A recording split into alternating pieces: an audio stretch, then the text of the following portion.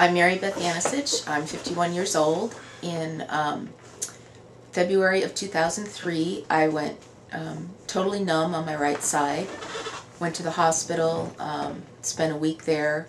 They thought I had had a stroke. It turns out I have multiple sclerosis.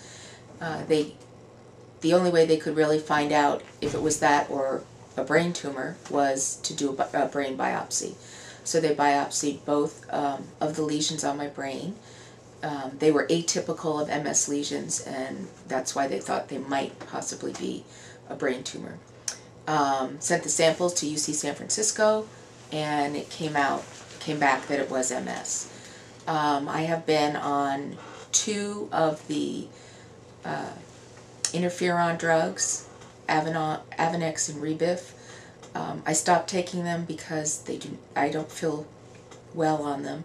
I feel better being off them, and I just feel that nobody really knows enough about it, and I don't want to put those types of things into my body. I had a heart attack in August of 2006, and you know, all my other arteries were clear. There was nothing to indicate that I might be at risk for a heart attack. No heart disease in the family. I've been healthy other than that. So, sorry, I have 4 stents in my heart, my left anterior descending artery. I came to the Coastal Bend Chronic Pain Center because of my daughter, who's 24, who has RSD. And in talking to Dr. Rhodes, I was a little hesitant about going through the procedures myself.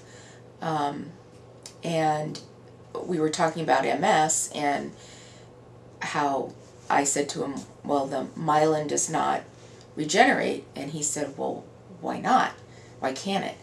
And I said, well, because all the neurologists told me that it can't. And he said, but why can't it? So I decided to go ahead and test and do some of the treatments. And I've been here since January. And I've noticed that the spasms in my face have lessened tremendously.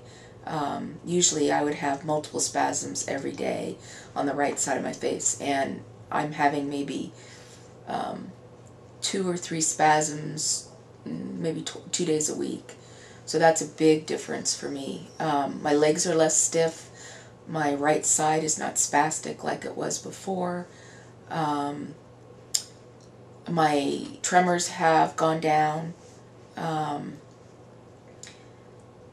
That's a lot. Yeah, my hands were cramping when I wrote, and they're not cramping anymore. So I've seen quite a few changes in a very short amount of time. The other big change I've made is that I'm totally off all of my blood pressure medication since I've started, and my blood pressure is stabilized. Today it was 116/66.